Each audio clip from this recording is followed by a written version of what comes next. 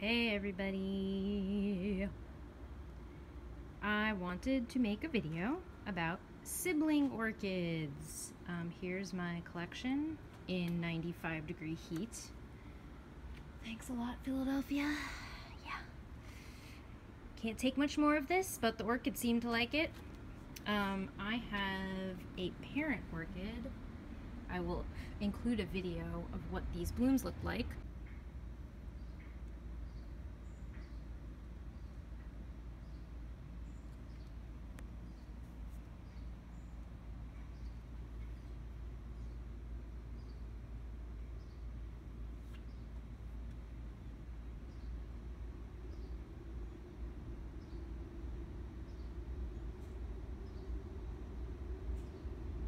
But this orchid,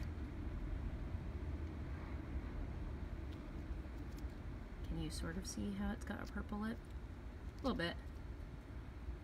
Well, this orchid crossed with another created two sibling orchids.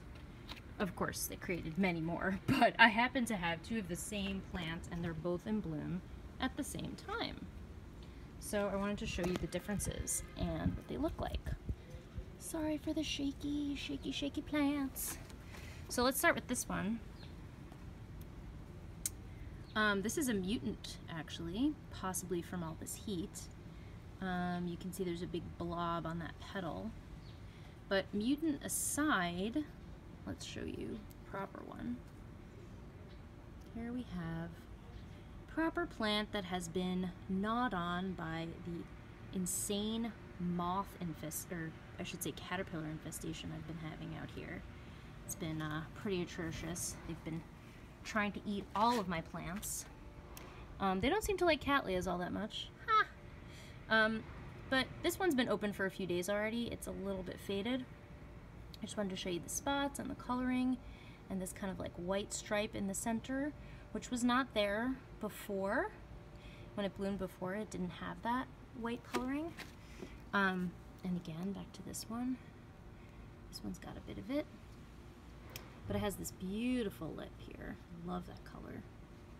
And again, this is a cerulean, blue type orchid. And then here is the same orchid, a sibling, who's been chomped on by, here is the culprit. See that? Why yes, I did just step on that jerk because they eat my plants. But you can still see the beautiful spotting, and you can also see the white in the center here. Bit of a mutant, again, possibly from the heat, and the difference in the color. I'll include some photos of it before it was chomped on by that guy. But again, this is just to show you some of the beautiful similarities and differences between two sibling orchids. All right, thanks for watching.